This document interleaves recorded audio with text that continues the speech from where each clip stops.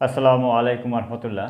বনশ্রী আদর্শ বিদ্যানিকেতন স্কুলের সুপ্রিয় শিক্ষার্থীরা, তোমাদের সবাইকে স্বাগত জানাচ্ছি বনশ্রী আদর্শ বিদ্যানিকেতন স্কুল কর্তৃক আয়োজিত বিএবিএস অনলাইন টিউটোরিয়ালে। আজ আমি নবম এবং দশম শ্রেণীর ইংরেজি প্রথম পত্রের গ্রাফ অ্যান্ড চার্ট নিয়ে আলোচনা করব। আজ আমি তোমাদের সাথে রয়েছি ইখতিয়ার হোসেন। তাহলে চলো শিক্ষার্থীরা, আমরা গ্রাফ এবং চার্ট এর বিষয়টা ভালো করে একটু বুঝে আসি। প্রথমেই বলবো, গ্রাফ এবং চার্ট আমাদের তাহলে দরকার কি, এটা কি জন্য আমরা গ্রাফ অ্যান্ড চার্ট শিখব। প্রথমত হচ্ছে, গ্রাফ এবং চার্টের অপরিসীম ভূমিকা রয়েছে আমাদের জীবনে। কারণ গ্রাফ এবং চার্ট দ্বারা আমরা কোনো বড় তথ্যকে খুব ক্ষুদ্র আকারে, খুব ছোট আকারে উপস্থাপন করতে পারি। অনেক বড় বড় তথ্যকে খুব ছোট ওয়েতে, খুব ক্ষুদ্র ওয়েতে উপস্থাপনের জন্য গ্রাফ এবং চার্টের ভূমিকা অপরিসীম। আমরা আমাদের ক্রিকেট খেলায় দেখেছি, ক্রিকেট খেলার তথ্যগুলো উপস্থাপনের জন্য গ্রাফের হেল্প নেওয়া হয়। গাণিতিক বিভিন্ন বিষয়গুলো তুলে ধরার জন্য আমরা গ্রাফ এবং চার্ট ব্যবহার করে থাকি। এছাড়া বড় বড় পরিসংখ্যান রয়েছে, যেমন একটা দেশের আয় ব্যয় হিসাব, এগুলোর তথ্য উপস্থাপনের জন্য। তো এত বড় বড় তথ্যগুলো উপস্থাপনের জন্য আমরা কিন্তু গ্রাফ এবং চার্টের হেল্প নিয়ে থাকি। তাহলে গ্রাফ এবং চার্টের ভূমিকা কিন্তু আমাদের জীবনে অপরিসীম। তাহলে চলো আমরা গ্রাফ এবং চার্ট বলতে কোন বিষয়গুলোকে ইঙ্গিত করছি, আমরা সেই গ্রাফ এবং চার্টগুলো একটু জেনে আসি। অনেক ধরনের গ্রাফ এবং চার্ট রয়েছে। আমরা আজকে 4 ধরনের গ্রাফ এবং চার্টগুলো একটু শিখব, যেগুলো তোমাদের পরীক্ষায় বেশিরভাগ এসে থাকে। আমরা আগে চিত্রগুলো বা আমরা এই গ্রাফ এবং চার্টগুলো আগে একটু চিনে নেই, আমরা একটু জেনে নিই যে এটার নাম এটা। তা প্রথমে আমি তোমাদের এখন যে চিত্রটা দেখতে পাচ্ছ তোমরা, এটার নাম হচ্ছে bar graph. Bar graph, bar graph কেন? বার গ্রাফে দেখবে এখানে বিভিন্ন রকমের সারি দিয়ে সাজানো আছে। তো এই বারগুলো দ্বারা সাজানো হয়েছে এই বার গ্রাফটাকে। বার গ্রাফের আমরা তথ্যগুলো উপস্থাপন দেখতে পাচ্ছি। এখানে একটা স্কুলের অ্যাডমিশন রেট দেখানো হয়েছে, যে কোন ক্লাসে কতজন স্টুডেন্ট ভর্তি হয়েছে, সেগুলো একটা রেট দেখানো হচ্ছে। এরপরে চলো আমরা লাইন গ্রাফে যাই। এই লাইন গ্রাফের কথা কিছুক্ষণ আগে বলেছিলাম, কারণ লাইন গ্রাফগুলো সাধারণত আমরা ব্যবহার করে থাকি আমাদের ক্রিকেট খেলার তথ্য উপস্থাপনের জন্য। এই লাইন গ্রাফ ব্যবহার করা হয়, এই লাইন গ্রাফের ভূমিকা রয়েছে। তাহলে এটার নাম হচ্ছে লাইন গ্রাফ। এরপর আসো চার্টে। চার্টে এখন তোমরা যেটা দেখতে পাচ্ছ, এখানে একটা চার্ট দেখতে পাচ্ছ যে একটা স্কুলের স্টুডেন্ট, সে তার স্কুলে যে থাকে, সেই স্কুলে থাকাকালীন সময়ে সে কোন কোন খাতে কী পরিমাণ সময়টা সে ব্যয় করছে। এখানে একটি স্কুলের তথ্য উপস্থাপন করা হচ্ছে, যে একজন স্টুডেন্ট কীভাবে তার সময়টা স্পেন্ড করেন। যেটা দেখতে পাচ্ছ, এটার নাম হচ্ছে পাই চার্ট। এরকম ধরনের চার্টগুলোকে বলা হয় পাই চার্ট। এরপরে আসো আমার আরেকটা চিত্রে যাই। এই চিত্রটাতে তুমি দেখতে পাচ্ছ যে এটা হচ্ছে একটা টেবিল। একটা টেবিল হচ্ছে মানে এখানে কিছু তথ্য দেয়া থাকে। তথ্যগুলো দিয়ে তোমাকে বাক্য তৈরি করতে হবে এবং পুরো প্যারাগ্রাফটা বা পুরো আনসারটা লিখতে হবে এই তথ্যগুলোর আলোকেই। তাহলে এই তথ্যগুলো তোমাকে বুঝে, কোনটা আগে যাবে কোনটা পরে যাবে, এই তথ্যগুলো বুঝে তোমাকে আনসারগুলো সাজাতে হবে খুব সুন্দর হইতে। তাহলে এই 4 ধরনের জিনিসই সাধারণত তোমাদের আসে। তো আমরা এই 4 ধরনের জিনিসের আনসার করার জন্য কি কি জিনিসগুলো দরকারি, তাহলে একটা গ্রাফ এবং চার্ট আনসার করার জন্য কোন কোন জিনিসগুলো দরকারি। একটা গ্রাফ এবং চার্ট আনসার করার জন্য তোমাকে প্রথমেই শব্দ ভাণ্ডারের প্রতি খুব বেশি জোর দেওয়া লাগবে। শব্দ ভাণ্ডার কেন? শব্দ ভাণ্ডার কেন দরকারি? কারণ একটা শব্দ দিয়েই তুমি একটা বাক্য তৈরি করতে পারবে। একটা বাক্য তৈরি করার জন্য তাহলে শব্দের অপরিহার্যতা রয়েছে। তুমি যে তথ্যটা মনে মনে ভাবছো এভাবে উপস্থাপন করবে, কিন্তু এই শব্দটা তোমার মাথায় না থাকার কারণে তুমি কিন্তু এই তথ্যটা আর উপস্থাপন করতে পারবে না। এই জন্য শব্দ ভাণ্ডার জরুরি। আমি এই জন্য তোমাদের জন্য শব্দ ভাণ্ডার যাতে খুব বেশি এনরিচ হয়, এই জন্য কিছু শব্দের কালেকশন করেছি, যে শব্দগুলো সাধারণত আমরা গ্রাফ এবং চার্ট এক্সপ্লেন করার জন্য দরকার হবে। প্রথমেই আমি দেখাতে যাচ্ছি যে তোমার এখানে দেখানো হচ্ছে যে কোনো চার্ট বা কোনো গ্রাফে যদি দেখানো হয় ইনক্রিজিং ট্রেন্ড, ইনক্রিজিং ট্রেন্ডটা কি? ইনক্রিজিং ট্রেন্ড হচ্ছে এটার ক্রমবর্ধিষ্য, বেড়ে যাচ্ছে, শুধু বারবার বেড়ে যাচ্ছে, কখনো কমছে না, তাহলে এটা হচ্ছে ইনক্রিজিং ট্রেন্ড। তাহলে এই ইনক্রিজিং ট্রেন্ডটার আমি যদি একইভাবে সবগুলো লাইন তৈরি করে দেই, যে ইট রোজ টু, পরের সালে বললাম আবার ইট রোজ টু, সবগুলো বাক্য যদি আমরা একটা ফর্মেটে তৈরি করে দেই হবে, কিন্তু তোমাকে পরীক্ষক এখানে খুবই কম নম্বর দেবে। তো এক্ষেত্রে তোমাকে কি করতে হবে? তোমাকে এক্ষেত্রে অবশ্যই একটু সাবধান হতে হবে। কীরকম? যে তুমি সিমিলার ওয়ার্ডগুলো দেখে নাও। বৃদ্ধি পাওয়ার জন্য যদি একই শব্দ বারবার ব্যবহার করি তাহলে এটা অড লাগবে, এই জন্য তোমাকে সিমিলার ওয়ার্ডগুলো কালেক্ট করতে হবে। আমি একটা কালেকশন দিয়েছি, তাহলে এই ধরনের শব্দগুলো দিয়ে আমরা বৃদ্ধি পাওয়া বোঝাতে পারি। যখন ক্রমান্বয়ে বৃদ্ধি পায় তখন প্রতিটা বাক্যকে আলাদাভাবে উপস্থাপনের জন্য আমাকে এই ধরনের সিমিলার ওয়ার্ডগুলো দরকার। এই সিমিলার ওয়ার্ডগুলোর ব্যবহার আমি দেখাবো যে কীভাবে এটা ব্যবহার হয়। তাহলে বৃদ্ধি পাওয়ার জন্য আমরা এই শব্দগুলো ব্যবহার করতে পারি। এরপরে আসো, কখনো কখনো ডিক্রিজিং ট্রেন্ড দেখা যায়, মানে বারবার খালি কমে যাচ্ছে, বাড়ছে আর না। যখন আমরা ডিক্রিজিং ট্রেন্ড, তার মানে হ্রাস পাওয়া বা কমে যাওয়ার জন্য কিছু শব্দের কালেকশন তোমার মাথায় রাখা দরকার, যে এই শব্দগুলো দ্বারা আমরা কমানোর ক্ষেত্রে ব্যবহার করতে পারি। তাহলে এই শব্দগুলোর কালেকশন তোমরা দেখতে পাচ্ছ। তাহলে এই শব্দগুলো তোমরা কমে যাওয়ার জন্য ব্যবহার করবে।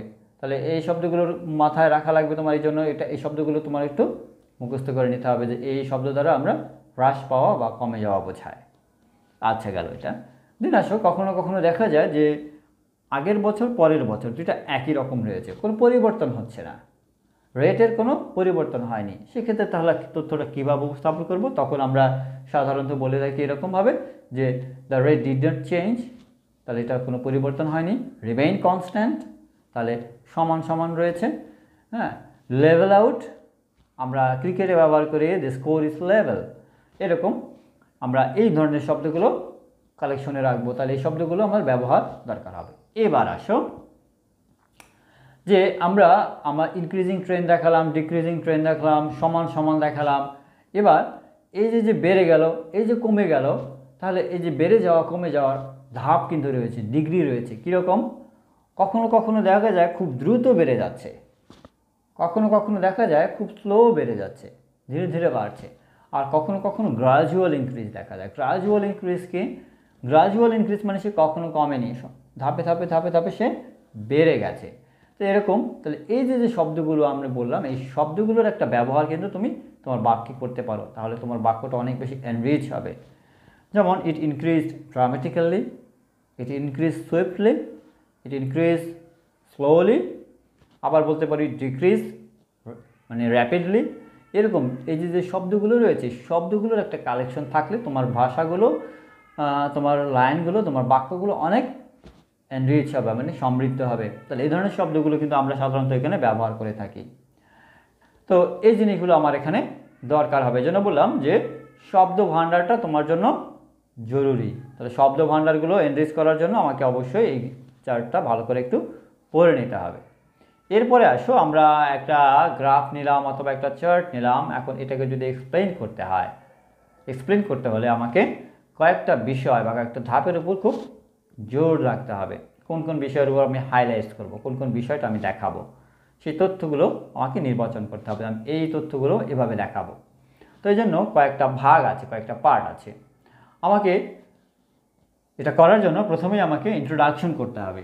ইন্ট্রোডাকশনের যে লাইনটা তুমি ব্যবহার করবে, ইন্ট্রোডাকশন করার জন্য একটা লাইন তোমাকে বেছে নিতে হবে। এই লাইনটা সাধারণত আমাদের প্রশ্নেই দেয়া থাকে, দ্য গ্রাফ শোজ। এই লাইনটা প্রশ্নে দেয়া থাকে, the graph shows. Internet users হতে পারে, লিটারেসি রেট হতে পারে, অথবা যে বিষয়ে হোক না কেন, দ্য গ্রাফ শোজ। এরপরে তুমি বাকি তথ্যটা উপস্থাপন করে দিবে। তাহলে ইন্ট্রোডাকশনের লাইনটা আমরা এভাবে তৈরি করতে পারি। তাহলে চলো ইন্ট্রোডাকশনের লাইনের একটা ডেমো দেখে নেই, যে কোনো একটা গ্রাফের ইন্ট্রোডাকশনটা কীরকমভাবে হতে পারে, এখানে কি কি তথ্য দেওয়া লাগে সেই তথ্যগুলো একটু দেখে আসি। প্রথমে আমরা গ্রাফটা একটু দেখে নেই। এখানে যে গ্রাফটা দেওয়া হয়েছে, the graph shows the internet users of Bangladesh. তাহলে বাংলাদেশে ইন্টারনেট ইউজারের সংখ্যা দেওয়া হয়েছে। এখানে টাউনস লাল কালিতে আছে আর ভিলেজার্সের সংখ্যা কালো কালিতে দেখানো হয়েছে। তাহলে চলো কীভাবে লিখবো আমরা সেই প্যাটার্নটা একটু ভালো করে জেনে নিই। ফার্স্ট অফ অল ইন্ট্রোডাক্টরি লাইনে আমরা ব্যবহার করতে পারি, এটা প্রশ্নেই দেওয়া থাকে, the graph shows the internet users of Bangladesh from 2010 to 2014। সাল দেওয়া থাকলে আমরা সালটা এখানে অ্যাড করে দিব। এরপরে আমরা ক্যাটাগরি যদি ভিন্ন ভিন্ন থাকে, অনেকগুলো ক্যাটাগরি থাকতে পারে, সেই ক্যাটাগরিগুলো আমরা এখানে উল্লেখ করে দিতে পারি যে এরকম, যে দ্য গ্রাফ ইজ শোন in two categories, that is village and town users, তার মানে ভিলেজ এবং টাউন। আরও বলতে পারি the graph here in the graph we can see the villagers আর শোন in black birds and town users আর শোন in red birds. তাহলে এভাবে আমরা তথ্যগুলো উপস্থাপন করতে পারি। তাহলে ফার্স্ট লাইনে আমরা তথ্যগুলো কিন্তু এভাবে দেখতে পাচ্ছি, এই তথ্যগুলো আমরা আমাদের মতো করে সুন্দর করে উপস্থাপন করতে পারি। আমার কাছ থেকে বেশিরভাগ হেল্প নিতে পারি, কোশ্চেন থেকে হেল্প নিতে পারি। আমি একটা ফরম্যাট দেখালাম, তোমরা অন্যভাবেও করতে পারো। এবার চলো আমরা ডেসক্রিপশনে যাই।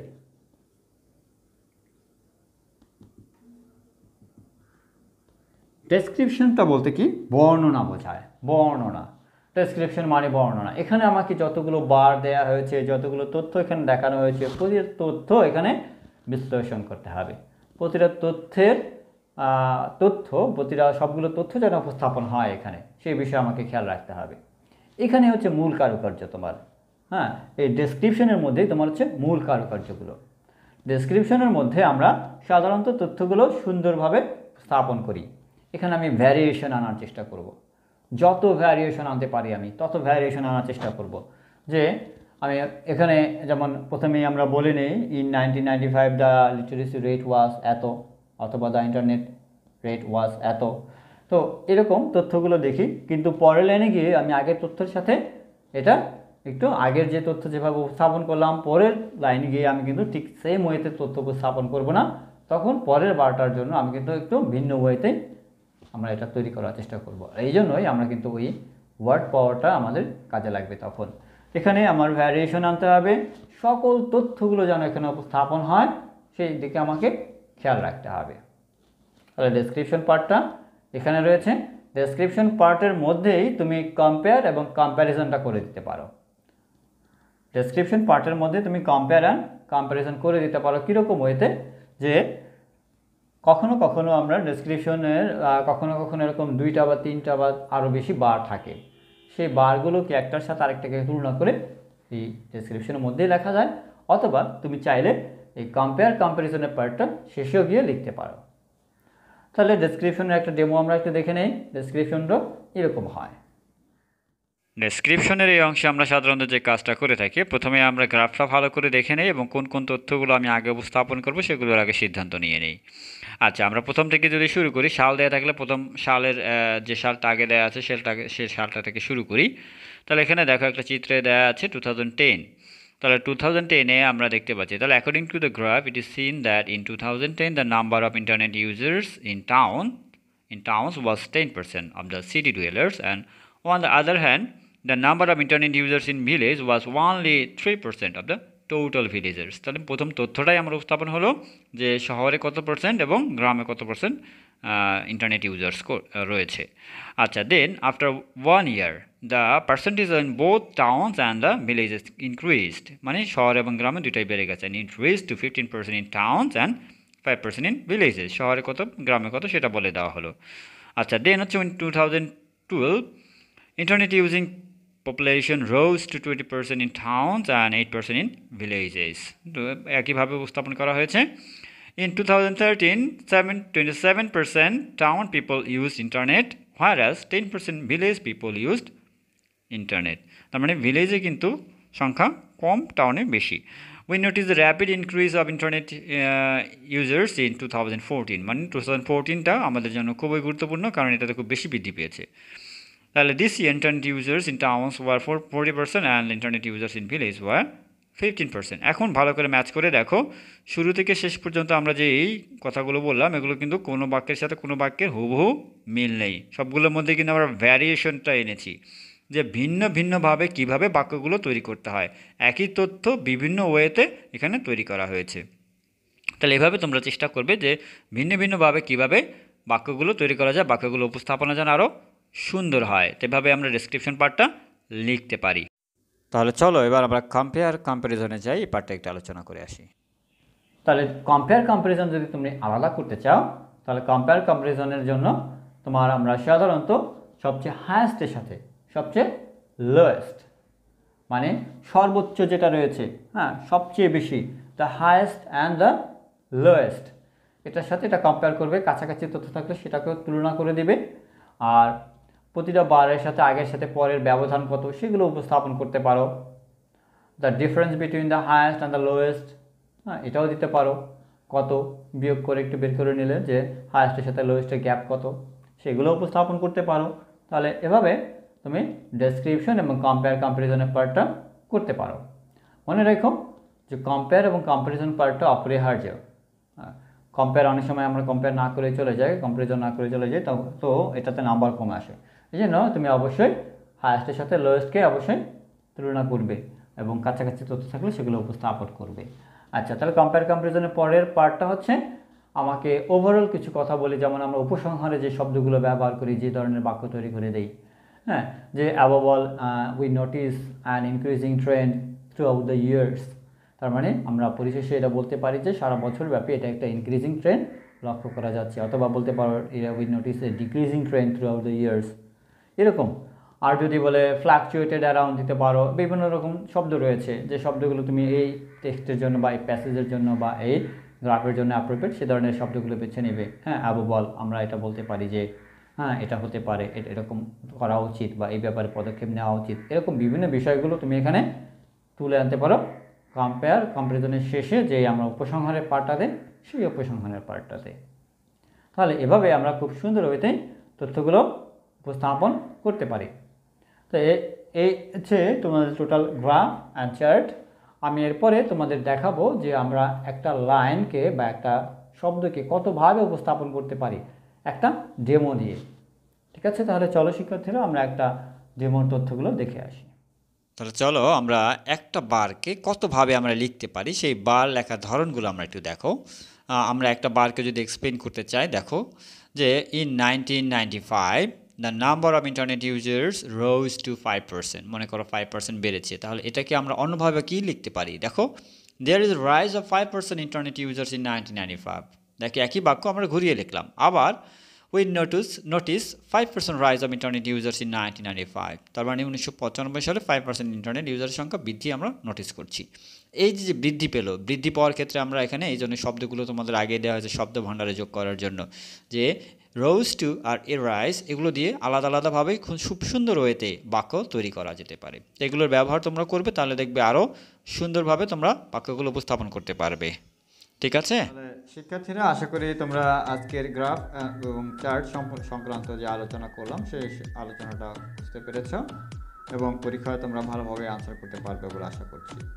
তারপরেও এর মাঝে যদি কোনো জিজ্ঞাসা থাকে আমাদের কমেন্টের মাধ্যমে জানাবে, তাহলে আমরা পরবর্তী তোমাদের এগুলো উত্তর দিতে পারবো। তাহলে সবাই ভালো থাকো, সুস্থ থাকো। আসসালামু আলাইকুম ওয়া রাহমাতুল্লাহ।